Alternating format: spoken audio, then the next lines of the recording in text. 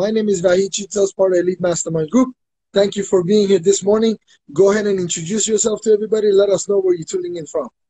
Sure. Well, thank you so much for having me. My name's Mandy Deveau, and I'm actually tuning in from Nova Scotia, Canada. And it's actually almost supper time here. So it's almost 5 o'clock. So there's quite the time difference. Awesome, awesome. So let's dive into it. Listen, I know you do a lot of different coaching, but if entrepreneurs want to start getting their message out, what are a couple of tips that you could give them as far as marketing goes? What are a couple of steps that they need to take? And then I'm going to ask, what are things that you see they're doing wrong so they could avoid some of that? Oh, for sure. Really the biggest thing that I see people need to be doing more of is really showing more of themselves. And I know we hear the word authenticity and being authentic so often, but it's really about being a real person and really showing your true colors, because people are going to relate to that, and that's how they're going to build that relationship. People are looking to trust businesses and trust brands now, and so they want to make sure that their values align. So being sure that everything you put out there is genuine and valuable, that is what's going to make the big difference and have better success when you're doing your online marketing on social media and stuff. At some point, do I make that distinction between being it personal and being authentic? Because I feel like a lot of individuals confuse that. Just because does that mean I got to share pictures of my daughter and then us going on a trip? Does that mean being authentic so everybody knows I got a daughter? How do you differentiate? Where do you draw the line? That's a really great question, actually. And it's not so much because a lot of people feel uncomfortable sharing their personal life. And personally, I don't share my personal life or a lot of it, but I do share that I have kids because I work with a lot of female entrepreneurs and they can relate to that. So what's important is your brand. Your brand may not relate to people who have children. So it's not necessary that you show them that you have children. So it just depends on who you're trying to communicate with. And you want to show them that really the values that your business believes in are true and that you live by them. So it's really about making sure that the message you're putting out there truly aligns with the actions your business is taking. So say that you're a business that's one of your values is that you're sustainable and you really focus on eco-friendly things, but then you're showing pictures of like a Range Rover or a Ferrari or something like that, but you're truly not living what you say your company is doing.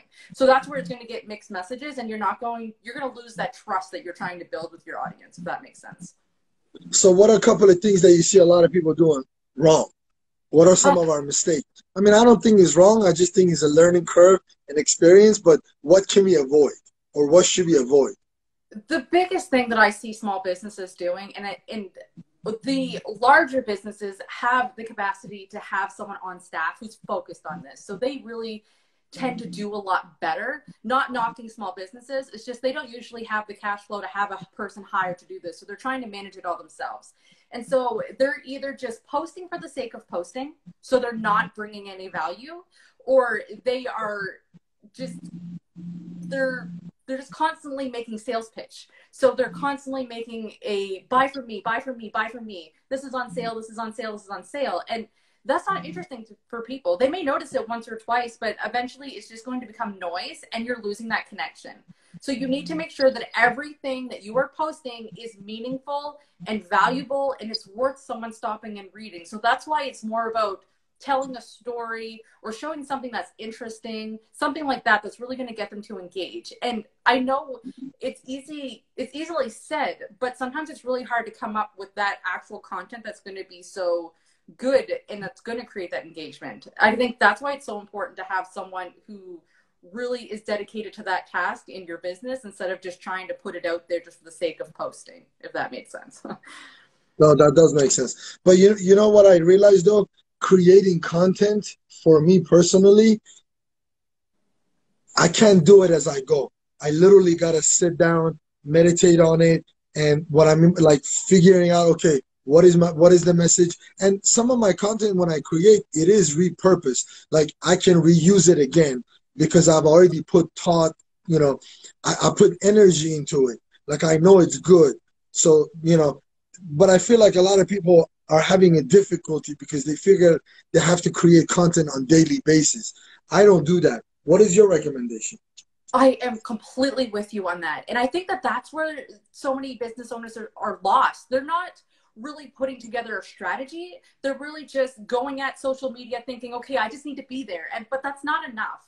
To be thoughtful is to really do things in a smart way. So I am such a huge fan of YouTube and creating content that way because it can be repurposed. And I've actually created a video on my YouTube channel that shows how you can take a blog and turn it into a whole week's worth of content. And this is just going to keep bringing value and having places where you can meet your audience and bring them back to your website, bring them back to your business. And so essentially, if you start off with a video on YouTube, for example, then you're able to turn that into a podcast. You can turn that into a blog. You can turn it into graphics. You can turn it into infographics. You can turn it into quotes. You can do so much with that one piece of content that you could probably build like at least a whole month's worth off of one solid video. It's just a matter of knowing how to do it and how to put it out there. But you need a whole strategy that's thoughtful and meaningful. And that way you can find exactly what your audience is interested in and give them value. I agree with that 100%. Tell us a little bit about your book. What do you need? My book. I saw that you had something on your Instagram that you had a book. Did you write a book or no? No, I didn't write a book. Oh, okay. I thought you did. I was like, cool. I'm interested. I thought it was on marketing. I was like, I need to get that book. So that's why I wanted to ask you. I was like, cool. I wanted to get that. No, I put together a guide. Okay, tell us about the guide. Yeah, sorry. Okay, tell us about the guide. Yeah, so you can actually get it on my website. There's a link to it. I'm just trying to think exactly where it is. At the bottom of my homepage, devotedmarkets.com.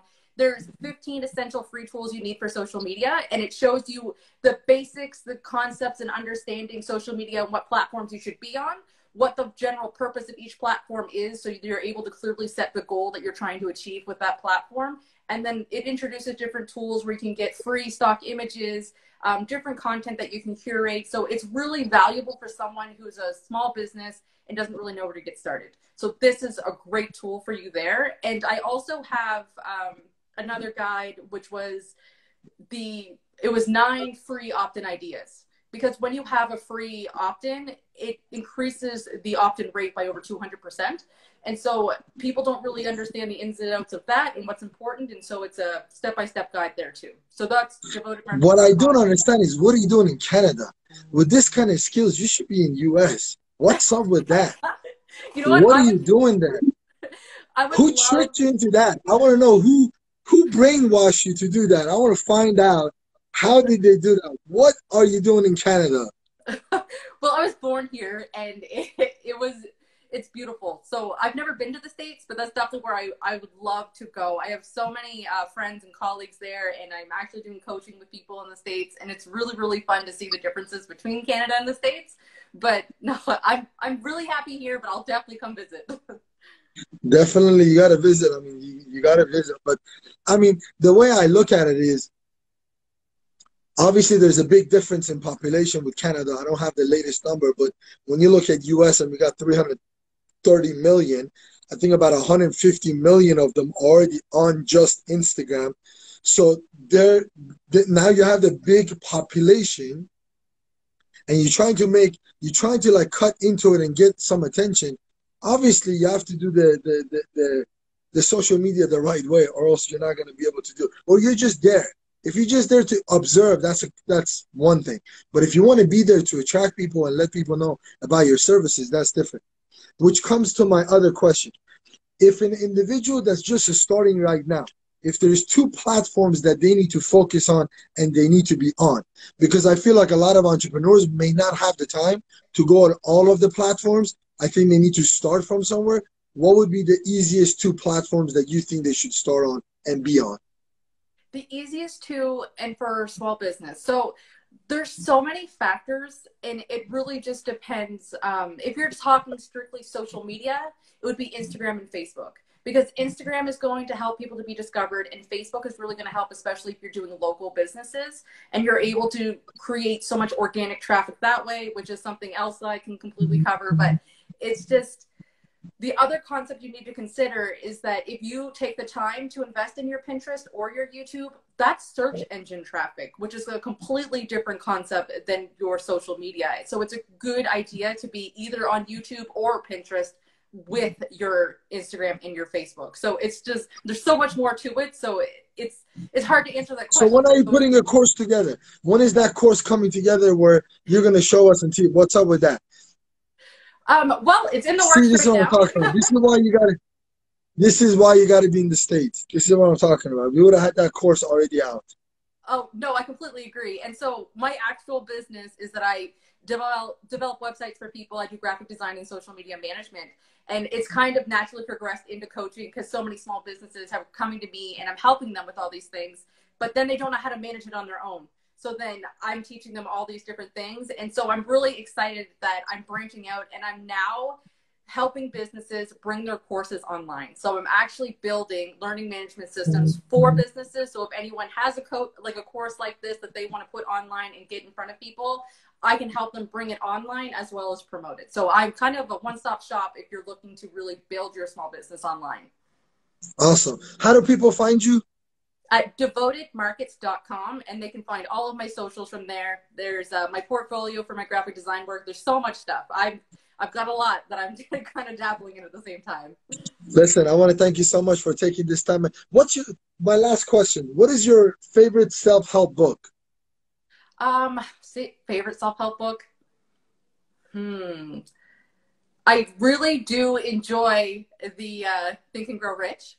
It is a fantastic book. And the reason is that so many people are missing that component of visualizing and figuring out that dream that they really want, but they're missing that component that they really need to think it. If you don't have the right mindset and you don't have it in your mind that you can do it, you're not going to be able to. So you need to visualize it, put it in front of yourself so you see it every day and have that right mindset and you can achieve anything. It's just like the book says. Love it. Listen, thank you so much for taking this time and being with us this morning. Definitely stay safe. We'll talk to you soon. Yes, you too. Thank you. Bye-bye. Bye-bye.